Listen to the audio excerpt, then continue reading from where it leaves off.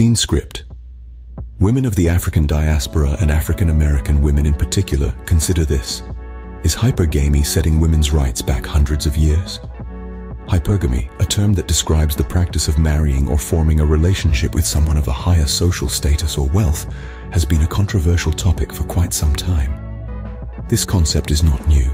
It has been a societal norm across cultures and generations. But in our modern world, where equality and freedom are highly valued, it's worth asking, is hypergamy undermining the progress we've made?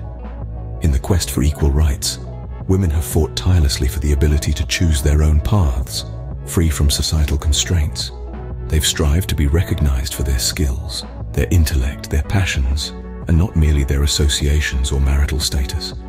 Yet the notion of hypergamy can potentially contradict these goals. When a woman's worth or success is tied to the status of her partner, it can limit her own identity and self-worth. It can also perpetuate harmful stereotypes, suggesting that women are dependent on men for social standing and financial stability. This is not to say that all women who marry into a higher social class are victims of this system. The issue arises when this becomes an expectation or standard.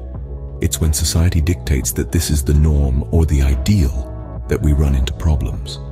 When hypergamy becomes the expectation, it can restrict a woman's freedom to choose a partner based on love, compatibility, or personal preference. Moreover, it can inadvertently uphold patriarchal systems. If women are encouraged to seek out partners of higher status, it can perpetuate the idea that men are the providers and women the dependent party. This is an outdated notion that contradicts the strides we've made towards equality. So, as we continue to fight for women's rights and equality, it's crucial to reassess these societal norms and expectations. Is hypergamy truly a personal choice? Or is it a societal pressure that restricts women's freedom? It is a question worth pondering. The time to reevaluate our patriarchal systems is now. In a shocking revelation, a woman recently sued Jermaine Jackson, accusing him of sexual assault back in 1988. The woman, known as Miss Barrett, alleges that she came into contact with Jackson through her role as a musician's contractor and as a member of a union that represents musicians. She also knew Jackson through Berry Gordy, the founder of Motown Records, who had a personal and business relationship with her husband.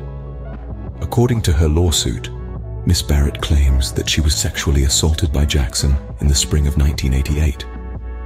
She further alleges that Jackson, along with others, conspired to cover up the assault in order to keep their reputations and profits intact.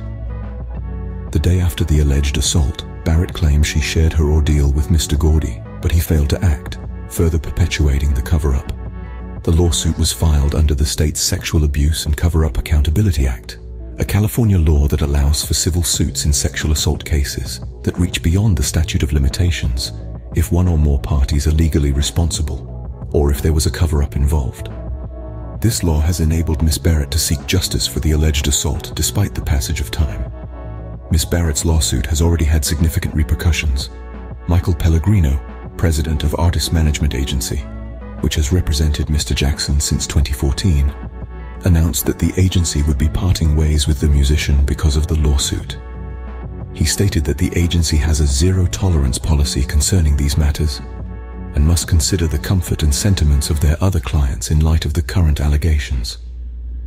Jeff Anderson, a lawyer for Miss Barrett, has stated that his client decided to file the suit after learning about the Sexual Abuse and Cover-Up Accountability Act. He adds that their primary aim in bringing this case is to expose the alleged crime committed by Jermaine Jackson. The truth remains shrouded in mystery as the world awaits Jermaine Jackson's response.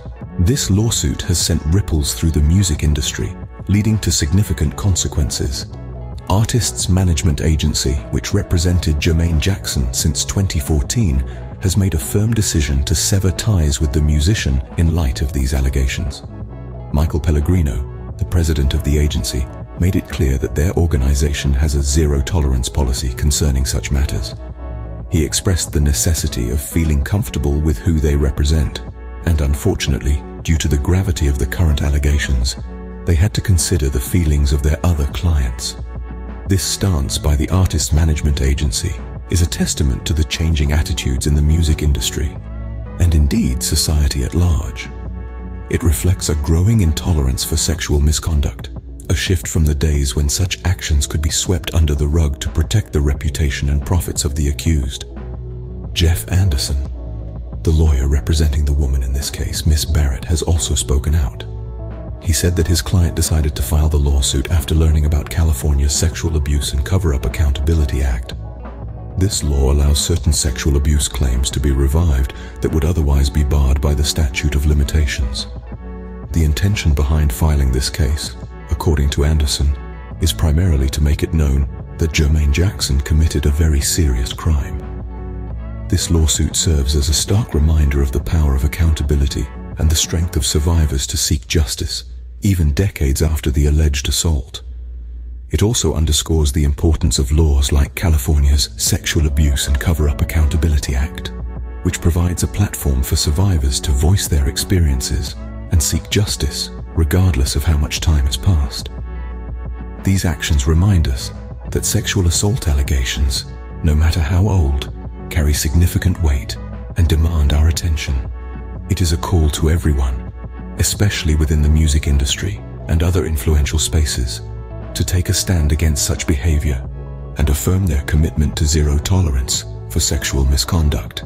Now, it's your turn to join the discussion.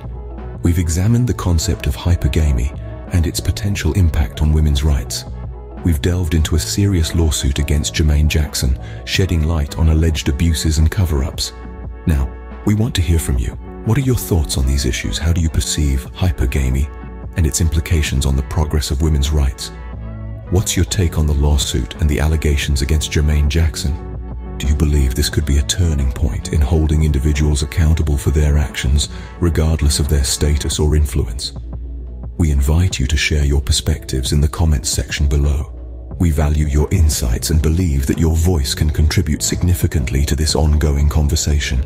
Your voice matters. Share your thoughts, and together, let's keep the conversation going. Remember, the patriarchy is over.